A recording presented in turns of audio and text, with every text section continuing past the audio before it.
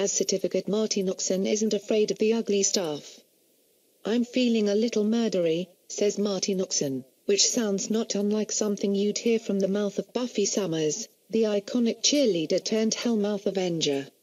This is not surprising, given Noxon began her writing career on Buffy the Vampire Slayer back in 1997. Come to think of it, when I meet her for breakfast at a hotel in Tribeca, she looks much as I imagine Buffy might, if the character had made it to the age of 52. Though I'd arrived well before our scheduled meeting, I find Noxon, who'd flown in from LA, late on the previous night, already ensconced in the restaurant, her murdery feelings prompted by her lodging in a claustrophobic room facing a wall. "It's kind of like being jailed," she says, "but a really nice jail. Like for a white-collar crime." 3 or 4 times this morning, she reports, she'd considered asking for a better room, but she didn't, because she assumed they would say no. "And that will be sadder because they probably do have one," she jokes. "They just somehow know that I'll settle for less." If the hoteliers were acquainted with her current workload, they'd likely not suspect her of settling. Her first film, To the Bone, which she wrote and directed, about a woman battling anorexia, will begin streaming on Netflix on July 14th. Simultaneously, she's been developing the first show in a 7-figure, 3-year deal she signed in 2016 with Skydance Media. AMC's Dietland, based on Sarai Walker's best-selling novel. She's also been finishing up the last season of Bravo's Girlfriend's Guide to Divorce, and filming's begun on her HBO series Sharp Objects, which she's adapting from Gone Girl author Gillian Flynn's debut novel. "It feels like in the last 5 or 6 years, I've been hitting my stride," is the closest Noxon gets to patting herself on the back. She has the waspish tendency to downplay, well, everything. She's also seductive, a disarmingly candid, fun, and open-hearted and staff friend, but not without the inherent boundaries of a woman who has sustained, as she puts it, damage. In some ways, Noxon's first writing job was a tease. Buffy, as run by Joss Whedon, offered Noxon not only an extraordinary creative playpen but also a rare safe place to flourish. In a still male-dominated TV universe, the reason I fell in love with Buffy was because of the ambiguity, because she was a superhero and a hot mess. "I hadn't seen anything like her on TV, ever," says Noxon. At the same time, for me, there was always the big debate, dating vampires is a bad idea.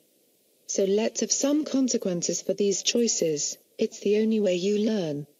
Promoted to executive producer in 2001, she helmed the show's controversial 6th season, during which, among other things, Buffy falls into a deep depression and starts acting out after her friends resurrect her from death. It turns out she had been in heaven, not hell. Whoops. Noxon took serious heat from fans, and this was well before social media. For some people, including star Sarah Michelle Gellar, it felt like a betrayal of where we had started, says Noxon. "We had said this show is going to be weird, but I don't think we'd said that it's going to be really fucked up." Noxon has a fondness for awkwardness, and a successful character, to her mind, doesn't need to be liked, an attitude uncommon in 2001, particularly when it came to women. "The bane of every TV writer's existence is the likability note," she says, though a lot of grief was coming from the show's female fans, unused to seeing a heroine break bad. I suggest to her that in a TV universe that now includes the angry, damaged women of Unreal, which Noxon co-created with Sarah Gertrude Shapiro, Fleabag, and I Love Dick, the reaction to season 6 of Buffy would be entirely different. Noxon agrees, then adds that, furthermore, every project that I currently have is about women who are deeply, deeply messed up. Noxon's Twitter bio makes comic hay of the backlash, "I ruined Buffy and I will ruin you too, but it wasn't fun to go through. I hadn't gelled yet as a writer, or found a voice that was unique to me," she says. "And I was really afraid that I didn't have the right stuff. I think a lot of my subsequent choices were dictated by that fear." After Buffy, she found herself drifting into mediocre shows, and 2005's Point Pleasant, seemed to confirm her insecurities. A critic gave it a negative review, and literally checked me, because he'd liked my work on Buffy, she says. I was like, oh, wow, that hurt. It got me to a really good shrink. In 2008, she landed at Mad Men, during its second season, and as part of that writing team won 2 WGA awards. I point out to her, in reference to creator Matthew Weiner's legendary control freakishness, that at least she got to write. Kind of, says Noxon, with a laugh, that was such an interesting experience. On the one hand, it was like boot camp, going back to the basics of good writing, ambiguity, mystery, scenes that are about taking a breath, not just propelling things forward, so many good things that I needed to relearn. On the other hand, Matt wasn't happy, hardly ever, about anything the writers did. The message from him was, only I can do this. So, the exact opposite of Hden, Joss's genius was oppressive in a different way, she says. He had come back from a weekend having written a musical, never having written music in his life. And you'd be, fuck me. I'm not even going to try. At the same time, every once in a while someone will say to me, how do you do all this? And I think, oh, I'm somebody's Joss now. I went and directed a movie while working on multiple TV shows. Somebody out there probably thinks, fuck her. And I think, I've arrived. Noxon is in New York to be honored by Project Heal,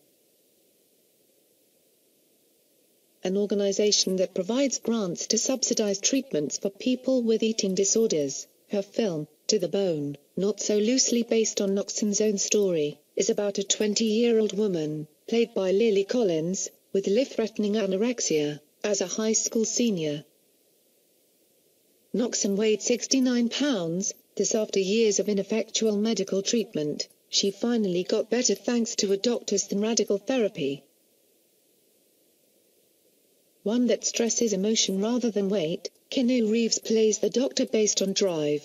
Richard Mackenzie, who still practices at Children's Hospital Los Angeles. Noxon found her voice, or, if you want to get Buffy about it, her superpowers, by finally writing about deeply personal subjects. As she began turning her anorexia into a film, she discovered something curious. There were no prominent feature films about the subject, only TV movies. It quickly became clear why. Male studio executives considered the subject of anorexia a disease movie that nobody wanted to see, she says. I had one producer tell me, it's such a small topic. A small topic, throw a rock in your office and you'll hit a woman who is harming herself one way or another. It took 3 female producers to get To the Bone made. Netflix picked it up after its premiere, at the Sundance Film Festival in January. A funny sidebar, she tells me of her own story, is that when I was stuck between high school and college, because I was too sick to go, my stepmother heard that Jennifer Jason Leigh was doing a TV movie about anorexia and needed a body double. Noxon was hired.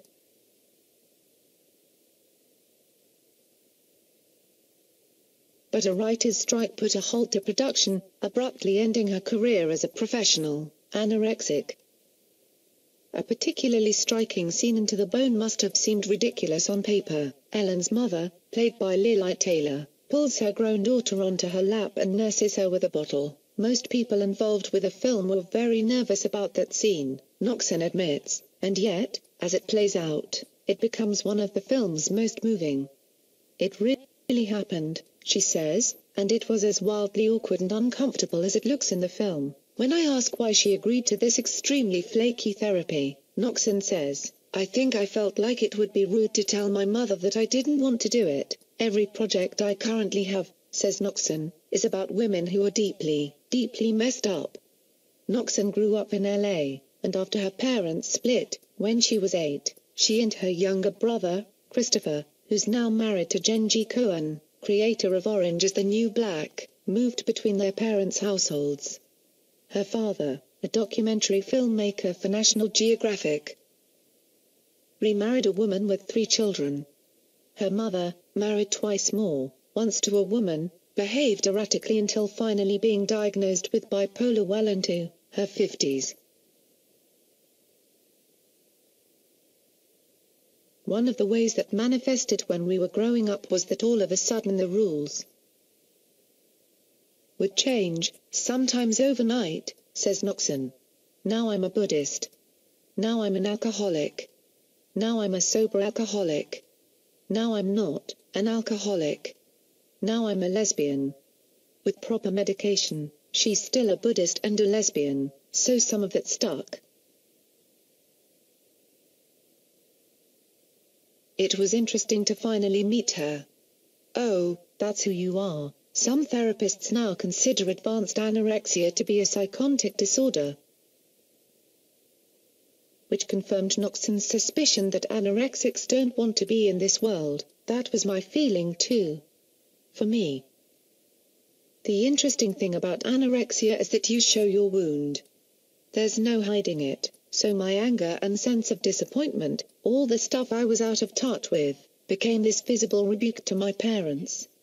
Just to look at me was a fuck you. She envies friends who grew up in families with a better handle on self-expression and anger, like her sister-in-law.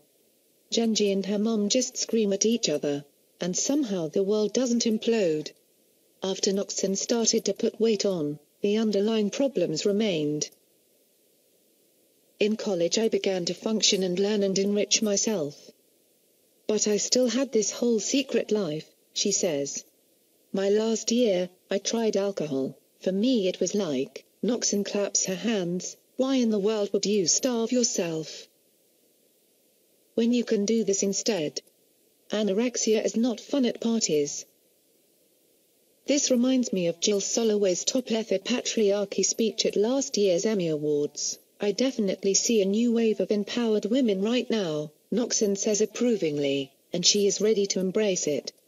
It's partly getting older, but for the first time in my life I feel just enough franchise, just enough room in the world, to say, take me as I am, or don't take me.